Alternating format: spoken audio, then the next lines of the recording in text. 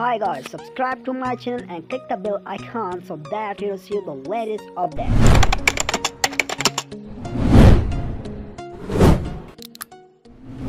Welcome back friends, and today's lecture we're gonna learn about the uncertainty. So uncertainty is one of the most important topic I think in the first year book, and also the most tricky topic in the first year book, because uncertainty just doesn't follow its basics mathematics rules. Uncertainty just have its own world in which you have to follow its own rules. And so keep in mind, uncertainty is not related to general mathematics. You have to keep in mind, you have to follow its own rule.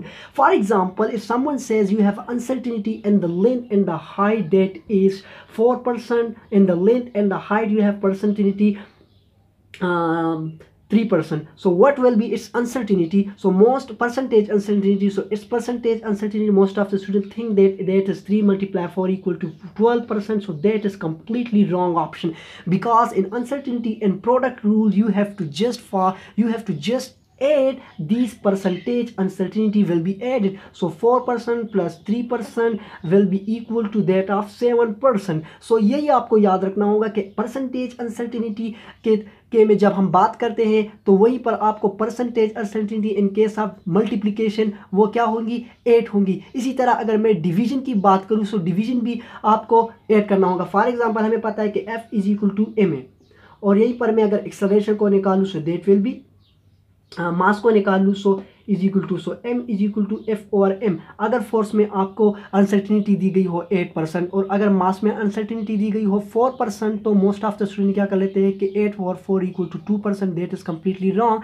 Because in multiplication and division rule you have to just add this percentage uncertainty. So 8 plus 4 will be equal to 12%। सो बात करने का मकसद ये है कि percentage uncertainty की अपनी ही दुनिया है। इसी तरह अगर मैं ऑफ क्वांटिटी की बात करूँ, so if the percentage uncertainty in the area, अगर रेडियस के percentage uncertainty is the 4%, so what will be the percentage uncertainty in the area. So area का हमें पता है area is equal to pi are square. अगर percentage में uncertainty 4% हो सो 4, इसी तरह पावर ऑफ क्वांटिटी के मुताबिक 2 आ गया। So most of the students कहते हैं कि 4 multiply 4 is equal to 16%। That is completely wrong, because in percentage in case of power of quantity the percentage uncertainty is will multiplied by with that of its own power. सो यहीं पर 4 multiplied 2, so that will be equal to 8% is the correct option।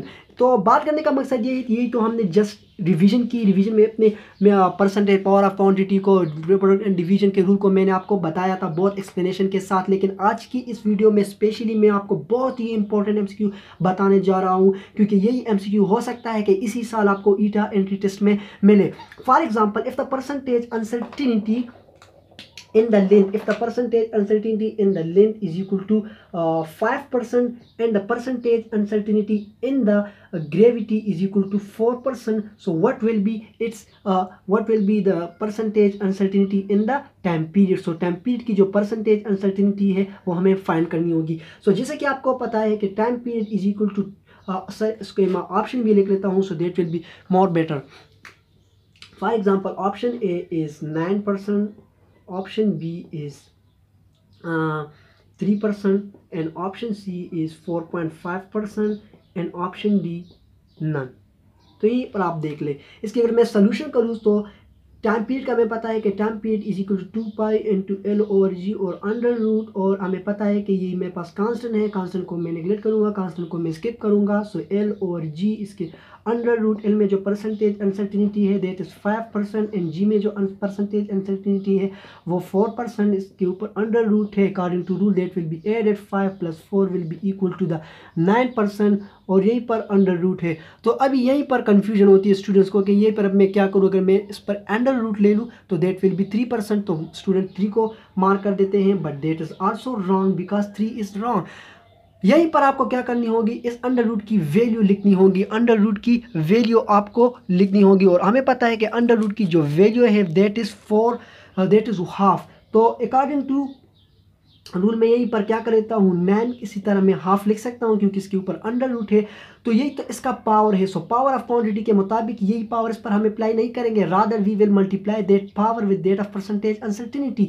सो 9 इसका मतलब ये होगा कि 9 multiply by half. सो अगर मैं 9 को हाफ से मल्टीप्लाई करूँ सो I will get 4.5%। So the correct option here is option C. सो बात करने का मकसद ये है कि परसेंटेज अनसर्टिनिटी या कौन सी अनसर्टिनिटी, जनरल अनसर्टिनिटी की अगर मैं बताऊं, सो अनसर्टिनिटी का एक अलग दुनिया है, यहीं पर आपको इसके रूल्स फॉलो करने होंगे. सो I hope you like the videos. For more videos subscribe to our channel. Thank you very much. Have a good time.